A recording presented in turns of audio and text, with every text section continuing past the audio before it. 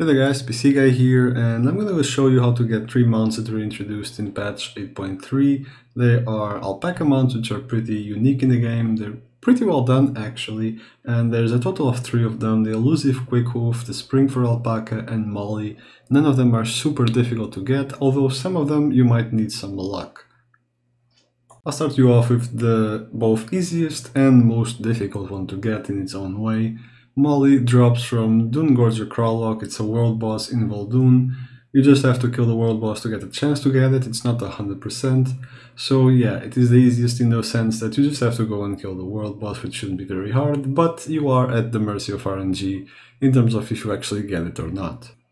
The Elusive Quickhoof is the easiest to get in practice. You need to get Seaside Leafy Greens mix, which you can buy off vendors in towns and other places, as well as from the auction house mount if someone nearby has it. You need to get this item and take it to Vol'dun, where there are multiple spots where the alpaca can spawn. If you have an add-on from Handy Notes, which is the Visions of Nzov module for Handy Notes, that will show you all the possible spots. However, it spawns for 10 minutes in one place and then has a long respawn timer. Your best bet is to look on Group Finder if people are actually sharing the group when they find it. And keep in mind that it has to be in the same phasing. That means war mode on or off. After you actually find it, you just have to feed it the greens and you will immediately get the mount in one go. The last one, the Springfur Alpaca, is kind of the same, but with a bit more time gating involved. You need to head to Uldum, the new Uldum that is, after the phasing quests are done. You need to find the Gershel shrubs that grow near the river edges.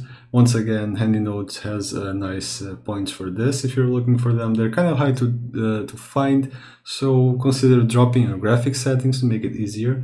You have to get one of these, and then, much like Vol'dun, find the alpaca on the spots, again marked by Handy Notes, and feed it. It also spawns for 10 minutes with a long respawn timer, so once again the group finder is your friend here.